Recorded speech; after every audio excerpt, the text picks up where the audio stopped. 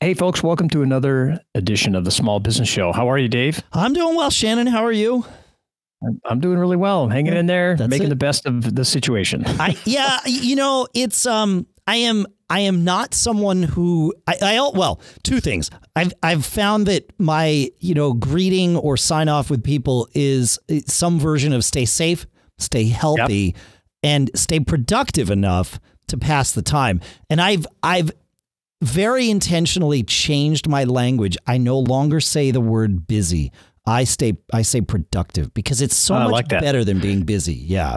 Well, it's intentional, which I really like. And because we kind of rage against being busy here on the show, right? We always talk about productivity. So I think that's really a good thing to do and a mindful way to think about it. Yeah. That's cool. When somebody asks, what are you up to? Well, I'm productive today, I've had a productive day, or I'm getting a lot done.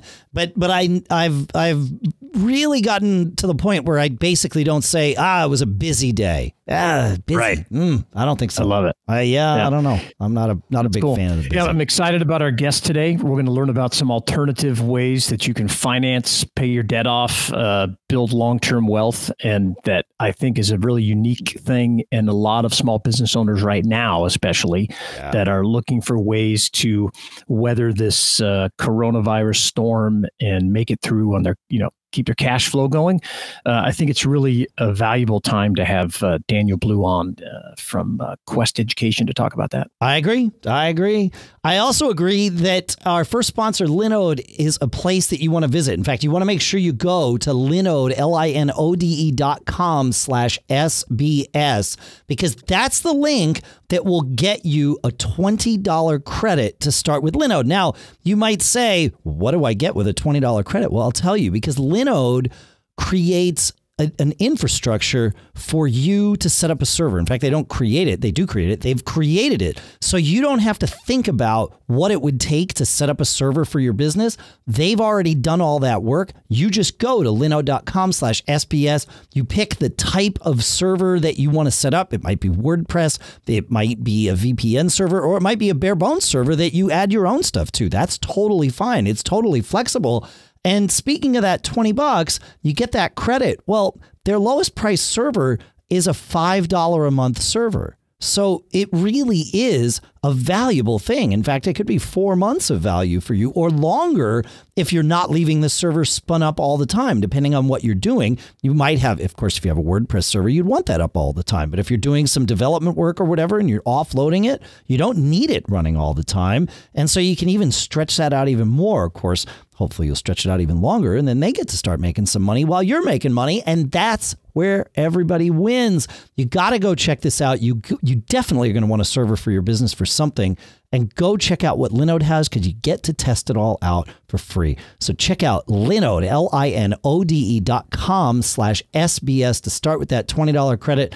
And our thanks to Linode for sponsoring this episode. You got anything else? Any more thoughts on that, Mr. Gene there? I'm ready to go, man. All right, well, I am ready to go. He is Shannon Gene. I am Dave Hamilton, and this is episode 272 of the Small Business Show. I think a lot of people that are in sales that do really well, they automatically think that they're going to be a great manager. And then they automatically think that they're probably going to be an amazing business owner. And I say that because, I thought the same thing. And I learned some trials along the way. I failed. I made some mistakes along the way. And when you are selling and you're just worrying about yourself and putting food on the table and making sales for yourself, that's a whole different ballgame when you actually are having to manage a team and inspire a team and communicate with your teammates and get the most out of them. And then when you take it a step further, when you're actually, writing checks and being involved in payroll, being involved in decisions that affect people's livelihoods, and actually being the captain of the ship and running things, it's just a different ballgame.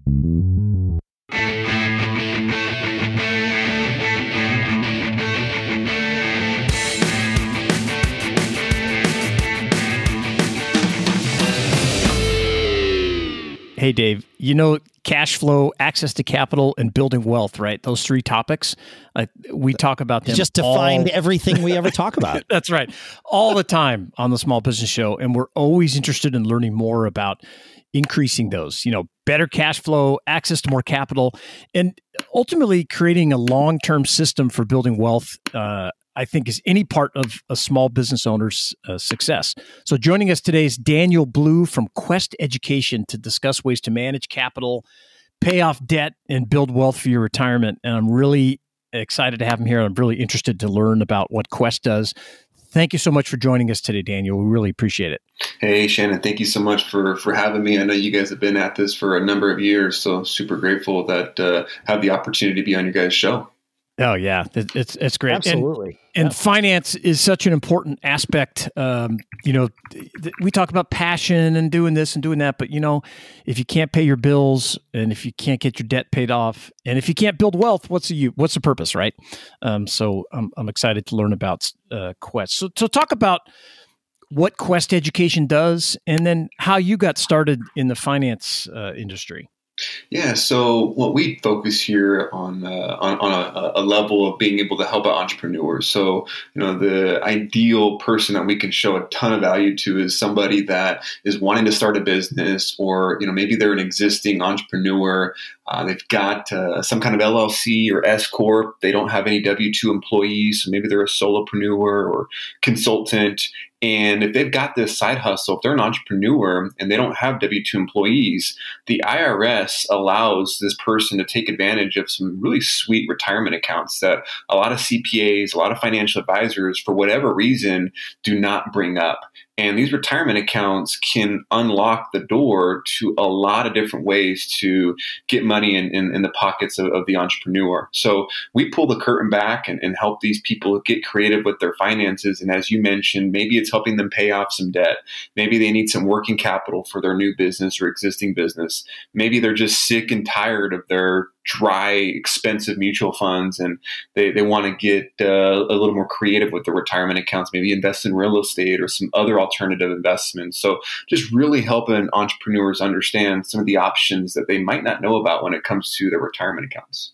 That's great. And why aren't, these kinds of things promoted maybe a little more by the for lack of a better word, traditional, financial planning industry or something like that? Is it just because they're not experienced with them you're a small business owner yourself. Is that how you kind of learned more about this thing? Got to follow the money, right? If you look at Wall Street is going to make anywhere from maybe 1-2% a year when it comes to managing mutual funds, managing portfolios, right? So if someone has $100,000 in an IRA with Fidelity or TD Ameritrade, and they have a financial advisor, they're probably paying 1-2% a year in fees on that account. And Wall Street makes money when people have their money in the stock market, right? So if someone has money in a retirement account and they use that money to start their own business, or they use that money to invest into a rental property, or use that money to flip a home, Wall Street's not making money. That's really what it comes down to. It does not make Wall Street money. So they're not going to spend a whole lot of time talking to their clients about it. Yeah, it's fascinating. That's good. Makes sense. Yeah. So how did you get started in this business? And then I know, or I believe, you worked within the industry, and then you started Quest on yourself. Talk about both those things: how you got started, and then the impetus to go out on your own and start Quest Education. So for me, my background has always been sales. I got into the sales game at 18 years old. I started selling real estate services, real estate coaching over the phone.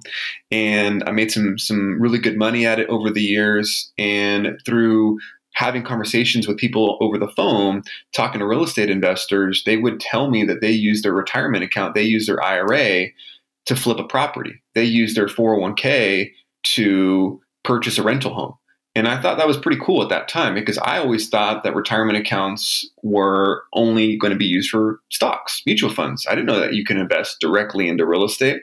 So that seed got planted in my head, about 10 years ago.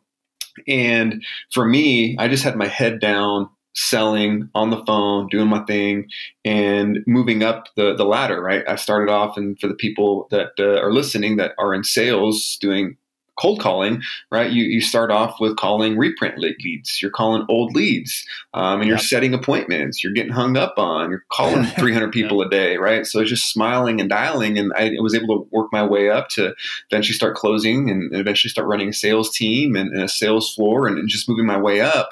But I think some people can probably resonate with this. There's a point in time where you sell something, and as you learn more about it, maybe you don't feel the same way that you felt in the very beginning when you sold it and you didn't know too much about the product or the fulfillment or just kind of some of the behind the scenes. And for me, I was making good money, but I really hit a point where I'm like, man, this is not what I want to do the rest of my life. Like, I'm making six figures, I'm making good money, but what I'm selling, like, I don't truly believe in it. I don't 100% believe in this product. And for me, that's when I wanted to make a change, and I wanted to sell something that I could really get behind. And that's where getting involved in the self-directed retirement space came into play, because I've always been fascinated by stocks, real estate, retirement accounts, investments, things of that nature. And I like talking to people. I like solving problems. And I really saw an avenue where I could solve some big, big problems for people in the self-directed space. So I'm 30 years old, and I got involved in the self-directed industry at about 24 years old. So about 6 years I've been in this space now. Oh, that's great. That's interesting. So are small business owners like coming to you and finding, companies like Quest Education when they have specific problems, or are you in the track? I mean, we talk a lot about, board of advisors, banker, attorney, planners, all that kind of stuff. When do you kind of get in there, or are you constantly having to go out and find customers? Which you work?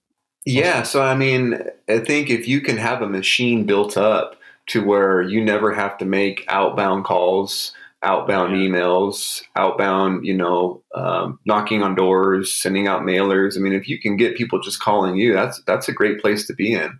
And yes, we do have some inbound calls. We do have some people reach out to us organically where they see us online. And we don't have to reach out to them. But for the most part, we've been able to build the business over the years by incorporating some of those same techniques that I just talked to you about when I first got started in sales, where we are able to identify a list of customers, people that are entrepreneurs, and then our staff reaches out to those people, gets them on the phone, and finds out where we can build value, where we can actually help these people. So most of our business is from the outbound calling. I've got probably about 1,000 customers that we've been able to help over the years. Wow. We don't have a lot of people in Las Vegas. I mean, we might have 30 customers in Las Vegas. So we've got clients in all 50 states. And, everything for the most part that we do is over the phone. So to directly answer your question, most of it's outbound. But over the last couple of years, we've made a more concentrated effort to do social media marketing, do some videos, do some podcasts. I'm trying to get out and speak a lot more, and just creating a brand where, we can attract people as well. Yeah, so this is interesting because we hear from a lot of folks, and of course we have a lot of listeners who are in the realm of, I was an employee, I worked somewhere, and then I started my own business. And certainly in every one of those cases, something that you learned being an employee would naturally just sort of by osmosis transfer in because it's you. But with what you've done here, you really took those lessons that you learned and honed and really excelled at as an employee and leveraged those for this business you've created, so that you didn't ever have to kind of reset back to zero. You're leveraging these skills that you've been building all throughout your career as an employee and now as a business owner. Yeah, I mean, I do truly believe that, and it depends on the service or product that you're promoting. But I do feel like there's a lot of value in the two-part sales. Right? You have someone that opens the call, someone that makes that initial contact, someone that schedules the appointment, and making sure that they're scheduling solid appointments, making sure that the appointment that they're scheduling is someone that's going to pick up the phone. And for that to happen, the person on the other end of the phone has to know why they're on the phone. Like, what solution are you going to help me? with, what is it in it for me, right? That's what the clients are thinking, Right. rightfully so. So it's a matter of just really communicating the right way and making sure that we're putting everything out on the table and the clients know exactly what we're going to do and how we're going to help them. And then, the person that actually calls the client for the scheduled appointment has to present the right way. Right. And you have to leave people in a position where you're giving them a good taste in their mouth. They have the warm and fuzzies. They know what they're moving forward with. You're solving problems. So, yeah, I mean, back in the day when we sold a completely different service, it was real estate coaching. Obviously, it's night and day different what we do now. But yes, there are some of the same similarities in terms of the model. We just pivoted and we're in a completely different industry, but there are some similar characteristics. So I feel like, to kind of tug on this thread a little bit here, you mentioned two-part sales. This is not something that is a natural thing for most entrepreneurs to even consider, let alone, institute in their businesses, right? Because most entrepreneurs they have to do it all themselves because that's kind of how it is. And then breaking away from that model, even if it's like a lot of entrepreneurs, of course, realize, okay, I've got to diversify my company. And, now I'll hand off the sales to that person. I'll hand off the sales to this person. Very rarely do we hear from folks that actually adopt this two-part sales thing. I know you just kind of gave us sort of an overview. Any specifics in terms of coordinating a team in that regard? If you break it down, someone that opens a conversation, someone that schedules the appointment, that person that has that responsibility, they have to have a few characteristics, right? They have to be able to take a lot of rejection, right? They have to be able to be open to that, because that's what's going to happen a lot, right? Being in a conversation where you get hung up on, calling 20 people straight and getting nothing but a voicemail, being on the phone with somebody and thinking that you're going to help them and then you can't. There's just a lot of letdowns in that position, but then there's a lot of satisfaction in really helping people and seeing somebody that you set up actually move forward and you change their life. So, that position is really, really the lifeline of a business, because they're the ones on the front lines. They're the ones that are drumming up that business. They're the ones that are cold calling. And so that person has to be somebody that's hungry, has to be somebody that's willing to take rejection. They have to be a go-getter, right? You have to be willing to put in the work and actually call these people and reach out to them. So that position, to me, yes, they need to be somebody that's good at sales, good at communicating. But you can teach somebody how to communicate and what to say and how to say it. It's hard to teach somebody how to work. It's hard to teach somebody how to take rejection. So that's an understatement. It's true. Yeah. No, and just to not let that get buried, what you just said, it's hard to teach somebody how to take rejection. It's so true. You can sit down with somebody and say, look, if you're in sales, if you make 20 phone calls and you get 19 no's, that's a successful day. And logically, people can understand that. But emotionally, when you're in it, if you don't believe it and know it, you're not going to make it to call number 15, let alone call number 20, when you're actually going to get that yes. So, yeah. Very, that's very, interesting. very true. Yeah. And so along the same lines here, you posted recently on LinkedIn, and it really stood out to me because we've talked about this on the show before, but to paraphrase, you said, just because you killed it in sales working as an employee doesn't automatically mean you will be a great employer. And, it just really resonated with me. What was the impetus for that post? And can you expand on that concept a little bit for me? Yeah. I mean, for me, I'm a natural salesperson. I enjoy talking to people. I enjoy having a conversation with somebody and listening. And I'm a natural problem solver. That's probably why there's some times where I cause tension with me and the wife, because she says something and I'm immediately trying to solve the problem. That never happens in my house. No, dude, I'm just trying to vent. So I'm working on that. Right. But that is a lesson to learn. That sometimes people just need to vent. Yeah. And we have to be better at having empathy and understanding to recognize that. but we could probably do Yeah. a separate podcast on that in itself. Yeah, no, that's Totally. great. That's why I bring it up, because I face that same problem. We're always looking to solve problems and doing things. Yeah, That's for really sure. good. Yeah. But yeah, I think a lot of entrepreneurs, or I think a lot of people that are in sales that do really well, they automatically think that they're going to be a great manager. And then they automatically think that they're probably going to be an amazing business owner. And I say that because, I thought the same thing. And I learned some trials along the way. I failed. I made some mistakes along the way.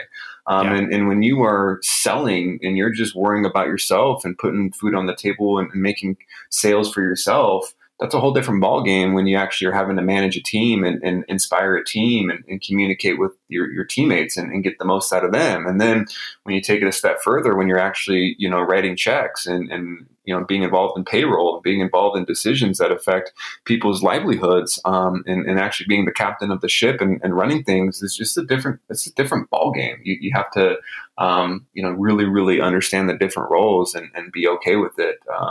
Like the sports, there's some really talented people that played on football and basketball teams, but then they're just not leaders, right? But they can put up points, they can produce, but can they lead their team? Sure. It's two different things. Yeah, that's huge, man. And I see that a lot, where people just constantly kind of hit a wall, and it is important to recognize. And maybe you have to surround yourself with someone else that can be that kind of leader. It doesn't mean you can't still, own the business and be involved in it. But it's really some good advice to analyze that. Talking about your business a little more, we're going through this crazy time right now. While we're recording this, the economy's still, basically shut down with this COVID-19 thing. And I think that that's why I was excited to have you on, because I know so many businesses are going to be looking for capital, or looking for it right now to survive through this and to try to expand, because there's going to be a lot of opportunities out there. What's one of the barriers to getting businesses to adopt your program, if you will, to embrace it? And how do you guys, go through it? Is it, I don't want to put words in your mouth, but just, I'm sure you hit those barriers and you have to explain, here's the benefits that, overcome the risks and that kind of thing. How does it work? I think the best way to explain it is, in order for someone to want to make a change, they really have to know exactly where they stand, right? Like the example I'll give right now, I think this is relevant to everyone listening. Right now, going to the grocery store is a pain in the butt. And I'd use a more colorful word. But it's a pain in the neck right now. No one wants to go to the grocery store, but you have to. You can order some things online, but at least for us, there's just certain things that we have to go into the grocery store for. So before we go to the grocery store and we make a decision, we take inventory of our pantry, our refrigerator, our fridge, what's inside, what do we need, right? And we make a list, and then we go to the store and we make decisions, right? Well, same thing with our money. Like before you make a change with your account, with your money, or you move your retirement somewhere, or you do something different, you need to know where you stand to begin with. And there's a lot of people out there that don't know where they stand with their IRAs and their 401ks. If you ask the average American, hey, how much are you paying in fees for your retirement account? Most people are going to be like, I'm not paying any fees, or they're going to say the wrong answer.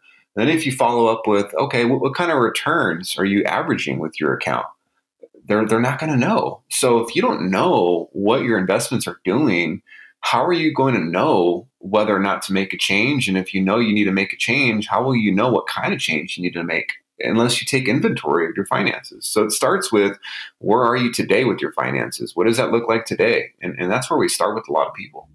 That's cool. That's where the education part of your business name comes in, right? Yeah. And it's just solving problems, right? It's not, hey, let's get on the phone. Like, for example, I'm insurance licensed. I don't get on the phone and start selling term insurance or annuities, right? It's the same concept with our staff. It's, hey, what are some challenges you're going through right now? We were talking to somebody here recently that had, a line of credit. They had some debt where they're paying like 15% interest on their debt. And their retirement account is making them about 5% a year. Well, if you're making 5% a year on your money on one side, and on the other side, you're losing 15% because of the debt, you're losing money faster than you're making money.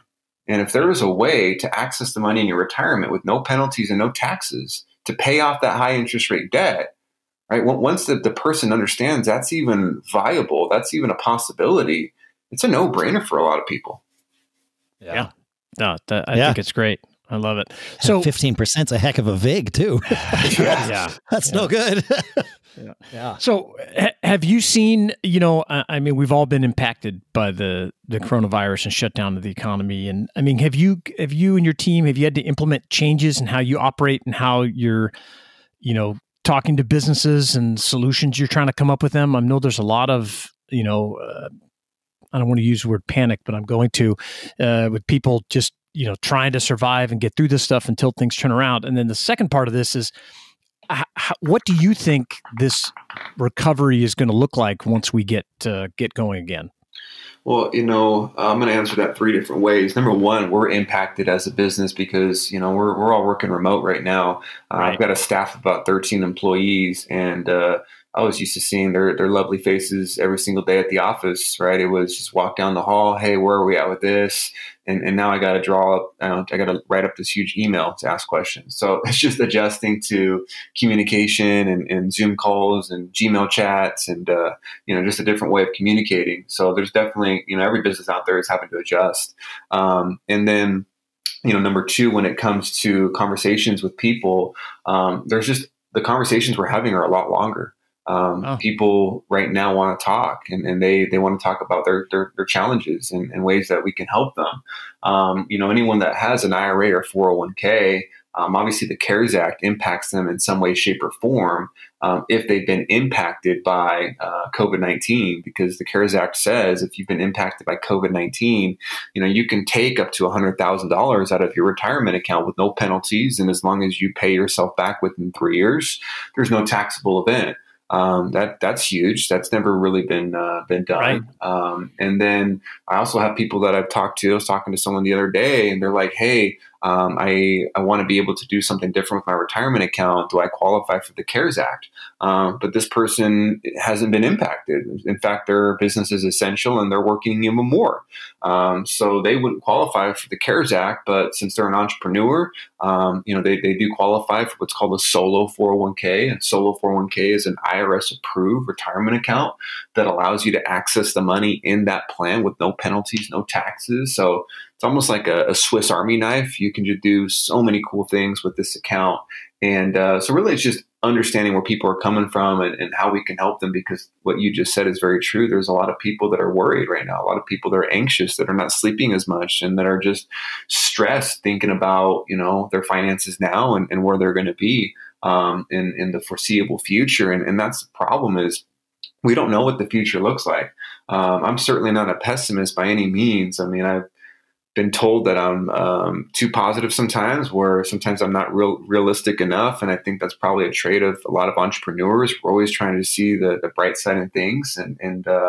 But here in Las Vegas, I just see how much we've been impacted by COVID-19. The Strip is completely a ghost town. Probably 100,000 people have been let go from all the casinos and hotels.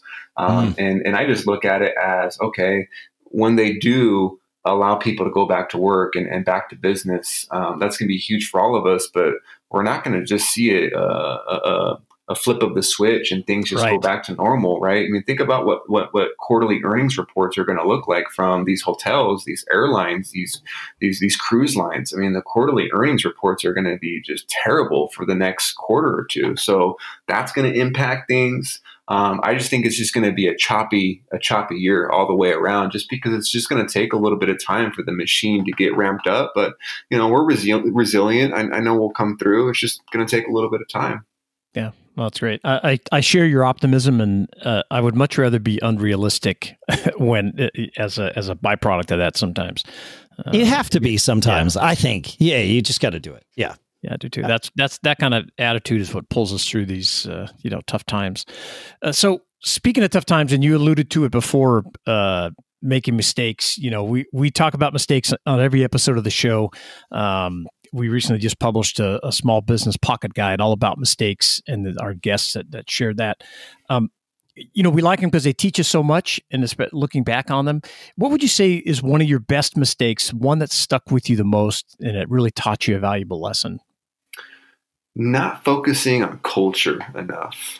So because I'm such a salesperson inside and out, I've always just had the mentality of sales solve problems. I mean, I remember my first sales manager telling me that, like, sales solve problems. Whatever problem you have in your life, sales solve it. So go get on the phone and make some money, right? So that's how I was taught at a young age. And there's some truth in that, right? Sales do drive the ship, and without sales, there's no business. But shoot, without a culture, there's no business, right? Without operations, there's no business. So they all work hand in hand. And I was guilty of not focusing on the culture first. And, really been making an intentional effort over the last, I'd probably say the last year and a half, 2 years of really just focusing on culture, and how we could instill the right kind of culture. And that's been really, really huge. It's paid dividends, because when we have experienced challenges like where we are today with COVID-19, because of our strong culture, we're able to still pull through. We're able to still row the boat.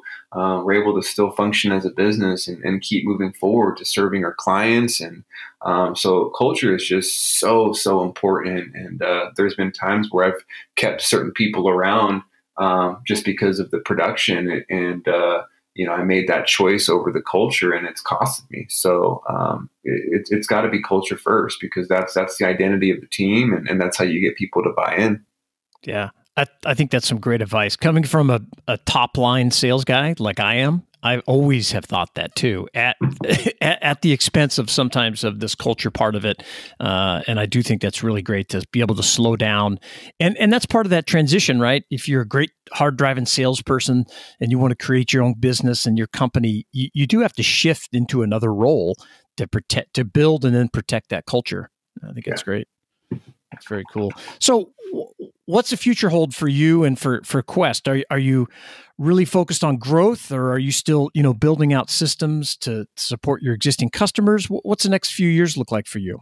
Yeah, I think a combination of the two, right? I mean, you can't grow so big where your systems and operations fall behind and they become archaic. So it's definitely keeping up with our systems and our efficiency, and our bread and butter, our secret sauce, really at the end of the day, though, is customer service, is speaking to people, is giving them love, not looking at them as just as a number, but looking at them as a human, and knowing their situation inside and out, and being able to have regular conversations with these people. I can't tell you how many times I've talked to somebody where the person that helped them with their retirement account, they haven't talked to them in 2 years. And the last time they talked to them 2 years ago was only to invest money. And that's sad, because at the end of the day, there's a lot of other ways to help people, and being able to speak with them, but you'll never know that unless you actually have a conversation with them. So just finding more ways to add more value to our existing clients is always, always huge. But then, like any other business, it's scaling, it's growing, it's being able to identify some new ways to add more volume and add more clients. But more importantly, it's investing into the team and promoting people within the team and giving them the skill set and the training to keep moving up. Because if we have a team that really enjoys what they do and they buy into the mission and they truly believe without a doubt in their mind that they're helping somebody, they're going to give it their all, and they're going to make sure that people feel that through the phone. Energy is so huge. Energy transfers through the phone. Yeah. People can feel it. Yeah. Well, we call it here, we talk about business therapy a lot. And it sounds like, especially lately, you and your team are doing a lot of business therapy for small business owners. I was on the phone yesterday with a client for an hour and a half. And a lot of it had to do with just relatability. Yeah. I had a child at 18 years old, and her mother and I aren't together, and we haven't been together for a long time. So we've been doing the whole, raising a kid in two different households, two different parenting styles. And, I was just talking to my client. She was just asking me questions, and we were just talking. And, I know she really, really appreciated it. And little great. Things like that go a long way. I didn't make money on that phone call, right? I didn't sell her anything. But but you reminded each other that you're human beings. And I feel like that is such an important thing, especially right now when we can't see each other face to face. Not that your business involves a lot of face to face, but you know, finding however you can do that with your clients now and in the future when we can get back together. But, you know, it's that human contact, like you said, you can communicate a lot of energy over the phone. That's important to remember because it doesn't always translate through email. In fact, it often does not. So, yeah, sure. That's for sure. And I would argue that that's part of building wealth for your business, right? You have these customers that become extremely loyalty. So wealth it's a very broad term. It's not just about money.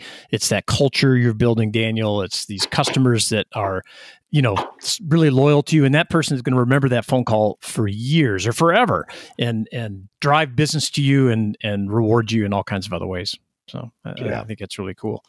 So before we wrap up, I have one final question for you. For small business owners that are really struggling right now, maybe they don't have, you know, the capital they need, or they can't service their debt during tough times.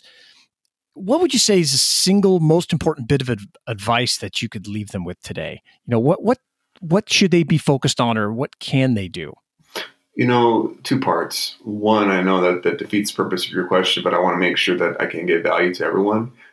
If you have an IRA or a 401k from a previous employer, reach out to me, reach out to my team, and we could show you a different way to maybe look at that account from a different lens that can solve some of those cash flow issues, that could help you restructure some of that high interest rate debt or get you some capital for your business to get you through everything. So that's number one. But number two, you know, whether you have money in a retirement account or not, I really, really think that focusing on your credit is just so important. I would not have been able to start, you know, the business a few years ago if it wasn't for credit, right? There's a difference between good debt and bad debt, right? Bad debt is me using that money to go to Hawaii and spending a bunch of money out there, money that I'm not going to get back, right? I don't get an ROI on that. But if I use my credit card and I use it for a marketing campaign, or I invest into a business development program or a training program, or, you know, something to do with my business in some way, shape, or form, right? That's a positive debt, right? That's going into some kind of asset where at least I have a chance of making my money back. Right. But you don't get yourself in that spot if you don't have a good credit score. And for me, I didn't have a good credit score when I was younger. But luckily I was able to kind of shape up along the way, and having a good credit score is so important right now. There's probably a lot of people that were making silly decisions, buying things that they couldn't afford leading up to 2020, getting into debt, not worrying about their credit score. And now they're stressed. They would love a loan from the bank. They'd love a 0% interest rate credit card. They'd love an SBA loan. They'd love something. But shoot, right now, it's if you don't have credit, it's tough. Yeah. So, you know, there's going to be another downturn. The economy does this, right? Every 5-10 years, there's just going to be some kind of contraction. This isn't going to be the last time. So when this does happen, you want to make sure your credit is on point so you can make moves. That's great. I think that's great advice. Yeah. You know, Daniel, thank you again for coming on the show. What's the best way for our listeners to connect with you and to learn more about Quest Education? Yeah, the best thing to do would go to yourquest.com. It's YOUR Quest, QUEST.com. And there's a section, contact us, fill out some basic information, and then you can get on the phone with my team. And again, we're not on the phone to just give you a high pressured sales pitch and sell you some stock or insurance product. It's all about asking questions and finding out what challenges you're going through and what options are on the table that can help. And then if you want to follow me, I'm pretty active on Facebook. I do my best to make people laugh, hopefully inspire some people, and then talk a little bit about the self-directed retirement account world and retirement accounts for business owners, and just giving some education there. So you can find me in Las Vegas, Daniel Blue, BLUE, like the color. Pretty sure I'm the only Daniel Blue in Las Vegas. So if you see me there, feel free to follow me. Great. We'll put a link in the show notes to your website, as well as the Facebook link and everything else. And, you know, thank you again for coming on. It's fascinating. Really a great look at not only creating your own business out of something that you've been doing for so long, but also just I think some great advice for small business owners that are looking at different ways to raise capital, pay off debt, and create that system to build wealth. We really appreciate your time today. Hey, thank you so much for having me. Thanks for coming. Man, I love this. I love that his whole business is, I emotionally support all conspiracy theories. I can't intellectually support them all, but I emotionally, I cheer them all on. But I love that his whole thing is his pitch, but also his business is founded on this whole thing. Like, Wall Street is only going to do things that make Wall Street money, so they're not going to encourage you to do any of this stuff. Like that resonates with me. That's good. Totally makes sense, and it's such a different way. I'm drawn to it because I've built my whole life and built wealth around doing things differently than other people, right? And not listening to this, or not the status quo, and you need to do this and do that. So that concept of, wow, if you need an alternative way to raise capital and do this and pay down debt, I mean, it's just an interesting concept, and he's just a heck of a nice guy, and it's great to see him move from employee to employer and build his business. It's cool. And there was huge. I think he doesn't see it this way because he's never seen it another way. But that whole two-part sales process is something I really don't see adopted in most small businesses. Because it's just not how entrepreneurs think. And he's an entrepreneur for sure. I would agree. But his sales knowledge, his trust in the system of sales comes from having been an employee, where he didn't have to make the risky decision of saying, okay, that's a good point. Bifurcate the relationship, because that's really risky. And we don't do that at Backbeat, and I'm wondering if we should, but it's, I'm somebody like you, I'm a relationship guy. And to think about passing the relationship off, I mean, it's I've seen it fail. Yeah, exactly. So it's interesting. He has confidence in it. Yeah, it does. And I loved his mistake. His best mistake is, not focusing on culture, focusing on sales. I've totally done that over and over and over. So I think that's great. Yeah. And, he will definitely be in the second edition of our Mistakes Small Business Pocket Guide. And if you don't know what that is, go to businessshow.co/guides, businessshow.co/guide. And that'll take you over to our first pocket guide for small business owners. It's all about mistakes, and we share over the last 5 years all the guests that we've had on and all the different mistakes that they've talked about. And you'll hear me talk about my $1 million mistake, which is always fun. Well, it's fun now. Now that it's like 15 years later, it's a great lesson. It's all good. Always fun. Not at the time. Hey, but thanks for listening, folks. We appreciate it. All right, folks. Well, that's it. Make sure you visit. Easy for me to say. Make sure you visit linode.com/SBS to get that $20 credit. That's a nice little path to leading that charmed life. We'll see you next time.